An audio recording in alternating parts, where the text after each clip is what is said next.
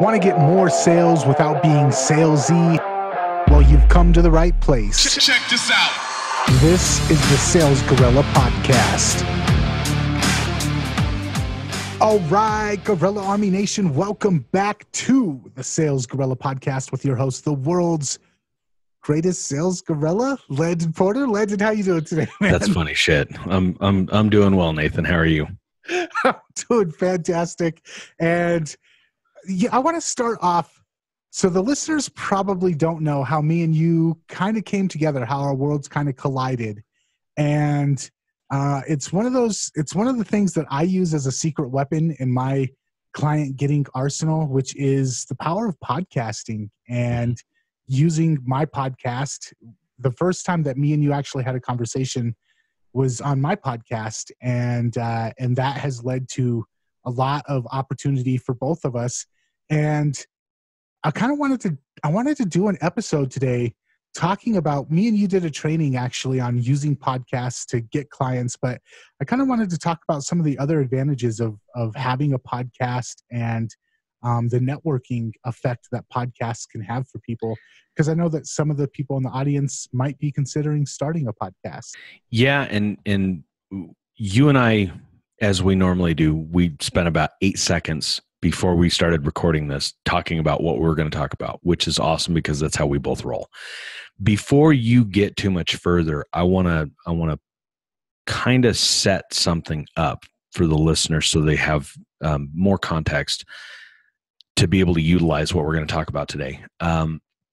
Here's the bottom line. You don't need a giant audience, right? Like there's a lot of people out there teaching business owners that, oh, you've got to go post on social media 1 million times a day and you've got to build this giant audience and it's all about brand awareness, and that's bullshit. At the same time, if nobody knows who you are, it's going to be really difficult to get clients. There is a natural median that we all fall into. The bottom line is this: if you want clients, you got to get the right message in front of the right market at the right time, period. And one of the best ways to do that is something that we're going to talk about today. In short, and these might even be rolled out already. If not, it'll be here in the next week or two.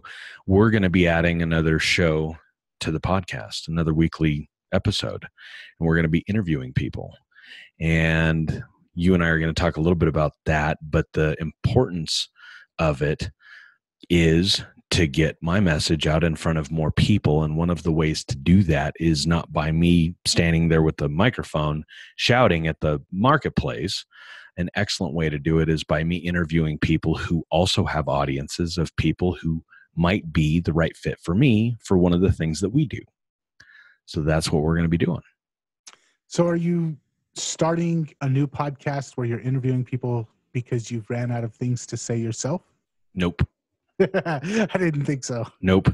I'm starting a new episode because we get probably 12 emails or messages a week from people in our audience asking us, hey, if we would interview so-and-so, or hey, could we interview so-and-so, or hey, will we interview so-and-so? And it's been asked for enough that, hey, let's go ahead and do that. We have enough topics for the You and Me show to do this Monday show probably for the next couple of years. And at the same time, there are other people that I want to interview, and there are other people that I want to be connected with. And using your secret weapon to get into their worlds and identify if I want to actually hang out in their worlds, interviewing them on a podcast is one of the best ways to do it. Mm-hmm. And there's a couple of reasons for that. Some of the things that I've found when you have a podcast and you have an audience, when you reach out to somebody who would normally just say no to you, you reach out and you're like, hey, I'd love to have this conversation with you. A lot of times they're like, get lost, kid. No, you can't buy me coffee and pick my brain for an hour. But if the trade-off is, I would love to introduce you to my audience and let them get some of your insight and then show them how they can find more out about you, that's a totally different proposition. And for me, that's opened up amazing doors. I mean, some of the mentors, some of the people that I've worked with on projects, I've been able to work with people like Joe Schriefer from Agora Financial, David Garfinkel, you, Ben Settle. Dang, you made me do the name dropping thing, Landon. Um, but the fact is without my podcast, I would not have been able to work with these people. Mm-hmm. Yep. And it doesn't necessarily have to be a podcast either. You could interview somebody for an article. You could interview somebody for your Facebook group. You could interview somebody on LinkedIn. Like, it doesn't have to be a podcast, but there's two big pieces to this. You got to get the right message to the right people at the right time. And interviewing people is one of the fastest ways to do it. Here's one of the things that bothers me about when people do podcasting, and maybe you can explain this to me, how you would be able to actually still get your message out. When I record interviews with people, when I do these episodes with you, when I record people on my own podcast, when I'm mixing it down, I have my own 80-20 rule for that. I want to, when I'm looking at the two audio tracks, I want to make sure my audio doesn't go over 20%.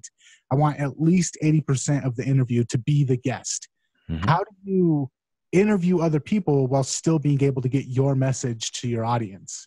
Yep. Well, there's two pieces to it. One, everybody seems to forget this. The person that's actually leading the conversation, the person that's actually in charge of the conversation, the person that actually has the authority in the conversation is the one that's asking the questions. And generally, that's 20% of the time or less.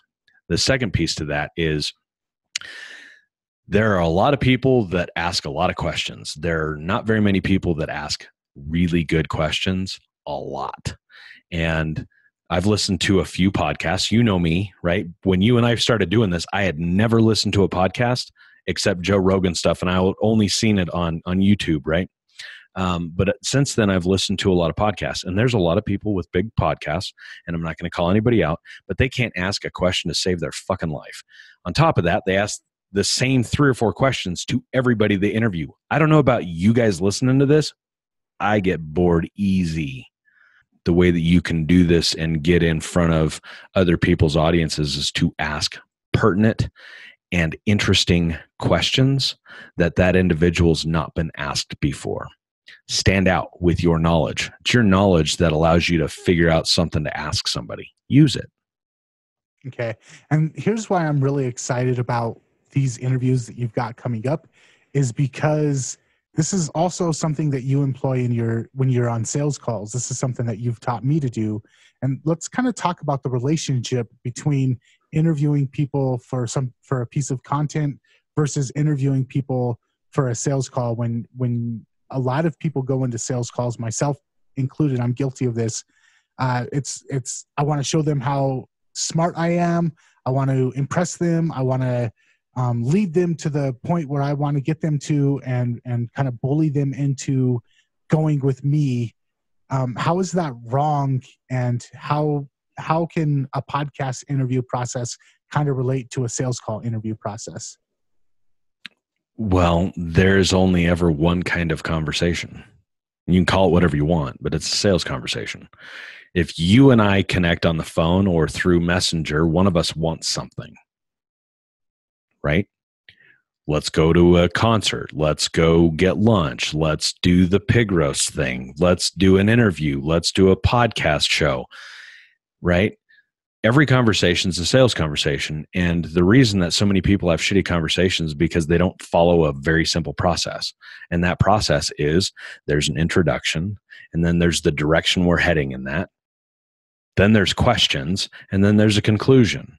Right. So the conclusion of that can either relate in or revolve around money being exchanged, or something else being exchanged, or, hey, let's do this again, or, hey, let's never do this again.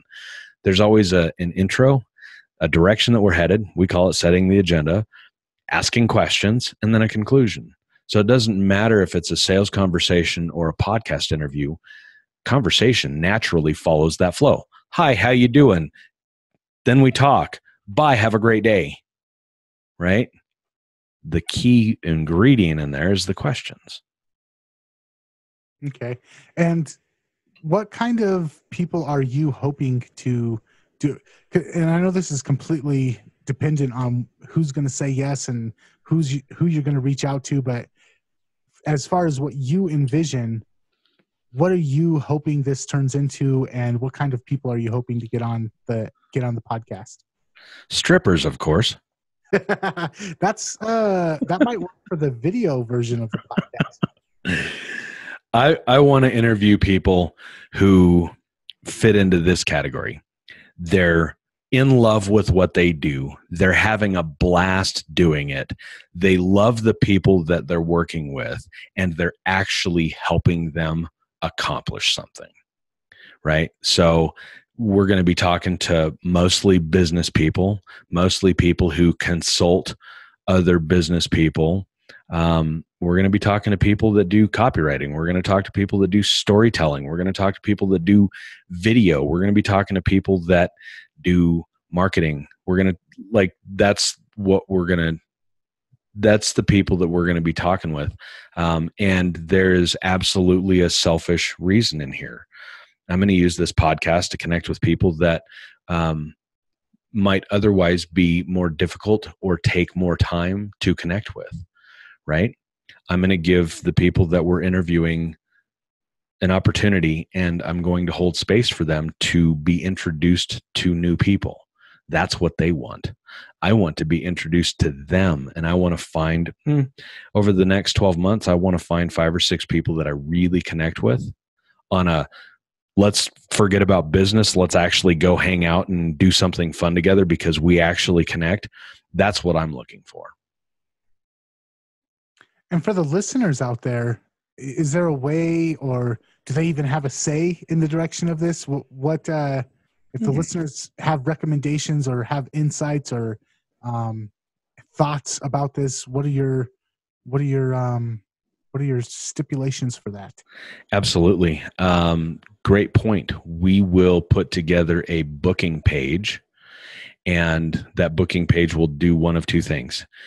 Everybody in our audience that listens to our show will be able to go to that booking page and nominate somebody. And if we determine that they're a fit, we will put the balls in motion.